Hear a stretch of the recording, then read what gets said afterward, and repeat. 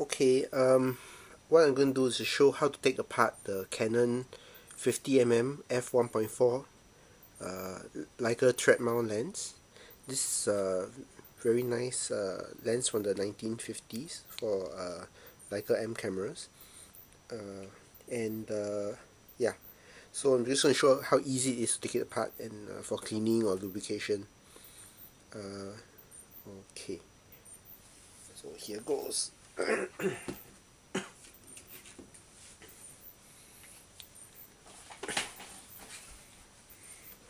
So for the very first step, the lens actually comes in two parts. There is the front lens element and the rear lens element. So the front lens element, what you need to do is, you can see there's a very tiny screw here. Can't see if you can tell, but it's a very tiny screw here. You need to remove this first, and once you remove it, you can then unscrew this black thing here, this black part here, counterclockwise, and it will come off. So the front element will come off. For the rear lens element, what you need to do is to actually, here there is this round thing here that you need to turn it open. I've already loosened it, and that's the reason why it's easy to turn. But basically you need to turn this thing until it comes off, and then you can pull out the rear lens element. So I'm going to demonstrate it now. I'll take out the front lens element first, and then followed by the rear one. Alright, so let's zoom it in a little bit, and so that you can see me working on this. Okay, let's go. So, taking out the screw here. What you need is one of those jeweler screwdrivers, and the screw is really tiny. So I would actually recommend that you get one of these boxes where you can put the screws in, and in the order that you took them out, so that you don't lose them. So you take that tiny screw here and just dump it in here like that, and so once you get that part, that screw off, you can then take off this by screwing it again. You are going to need to unscrew it counterclockwise, and I've already loosened it, and that's the reason why it was easy to take out. So yeah, alright, so there you go. So this is the front lens element, and so it comes off. You can actually take off this one as well. Even the front lens element actually has got two pieces of glass. It's one here and there's no one here, so you can actually take it off.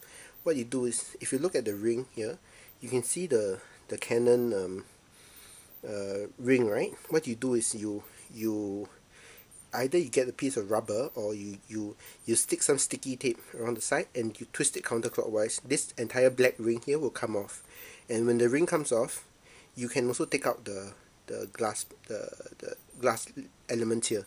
But you got to be very careful, because the moment you unscrew this thing, the entire glass element will just fall out. So that I would advise putting it onto a soft cloth, something like this, before unscrewing, and do it this way so that it falls out and the glass comes off and doesn't scratch. So be very careful not to scratch the lens element.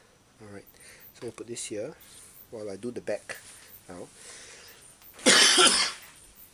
So this is the inside of the lens element, and you can see how the aperture, see?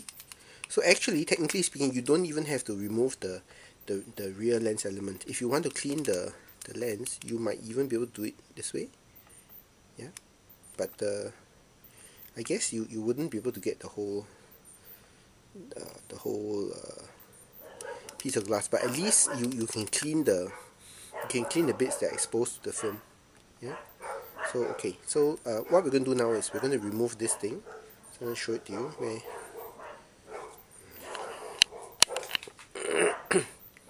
Yeah, okay, so here we go.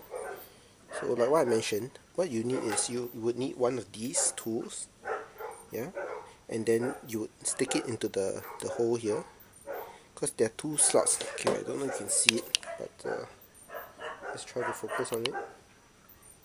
Okay, I guess you can't quite see it. I'll try to show you. So if you look here, again it's not very clear, but if you look here, you can see it, there's a slot here, and there's another slot here. So you just need to use that tool, this one. You just need to use this tool, right? Or a pair of calipers or something like that, and to turn it on slots and just turn it counterclockwise. So once you've loosened it, this thing will come off. Alright, just like that.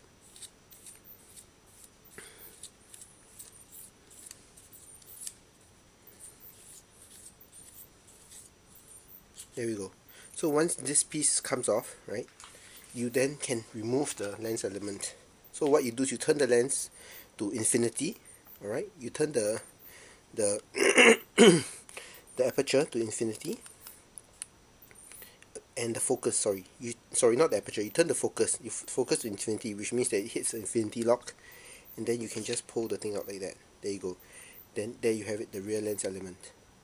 Alright, okay, before I go into this, let's take a look at this. So this was then just the metal shell that controls the focusing mechanism. Yeah, so there you go, so you can focus. Yeah, so this is, there's no glass here, it's just a lens body, and the gold part, it contains the thread for the focusing. So if you want to lubricate the lens, you just put a tiny bit of lubricant onto the gold thread here, and then you just twist it clockwise, counterclockwise to work the lubricant in. And once you're done, then basically that's it. You can also put a little bit here. So as you can see, as I'm focusing, it goes in and out. So you put a little bit of lubricant onto the gold ring here, and then you just turn it until it works in and out. And but just a tiny bit will do. If not, the focusing becomes too soft. Alright, the next part that I want to show you is actually the rear lens element. This one contains the aperture blades, right? So you can see that I can open and close the aperture. Yeah. Alright. Okay. So the way this works is that the aperture blades are held in place by this gold ring here. Okay, by this gold ring here. So do not remove that washer, because if you remove it, all the aperture blades will come off, and then it's very difficult to put them back. In fact, I don't know how to do it, so I'm not even going to try. Alright, then if you look here, this is how the aperture gets adjusted. There is this like a pin here. Again, I don't know if you can see it, but basically there's a pin here, and it's held in place by these two claws, and then it kind of turns the aperture. So it opens and closes the aperture like that. Yeah, it opens and closes the aperture like that by the claw. And the clicks, right? The clicks of the lens, of the aperture, are actually held in place by this little ball bearing here. There's a very tiny ball bearing under here. So if you lose this ball bearing, you will lose the clicks. Basically, it would the lens aperture would just open and close like without stops. It will not be in stops. It will just be, you know, loose. Yeah. And then, okay, looking here, you can see that there are some washers here as well. See, I can take out the washer. So at least I'm going to remove the two washers. Well, I'll remove one of them just to show you. So this washer here, this washer is for you to adjust the focusing distance. So if you find that your lens is front or back focusing, you could try to add or remove washers here to change the distance so that you get more accurate focusing. Yeah, but of course, if there's nothing wrong with your focusing, don't mess with this. If not, it'll screw up your focusing.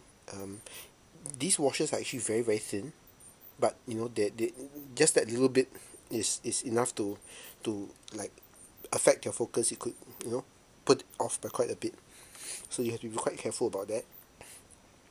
Okay, the next part is that if you look here at the rear element, and if you want to take out the rear element for cleaning, right, it's the same thing. If you look at this, there are also grooves here. There's one groove here and another groove here. So again, you would need this kind of tool, yeah, to twist it open. So you put it in very carefully and be careful not to scratch the rear element, and then you twist it counterclockwise, and again, once you've done that, the entire rear element will come off and you can take it out for cleaning as well. So if you want to clean the inside for fungus or whatever, that's what you would do, yeah. And you would also be able to clean the oh, actually that's it, yeah. There is no more. It's only one piece of glass in this, so it's just one piece of glass here, and once you remove this, you'll be able to clean the whole thing and put it back. So there you go. So that's really simple.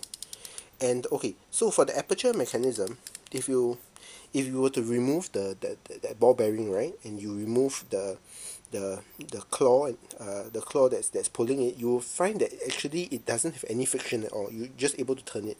So what I found in practice is that there is actually no need to lubricate this mechanism.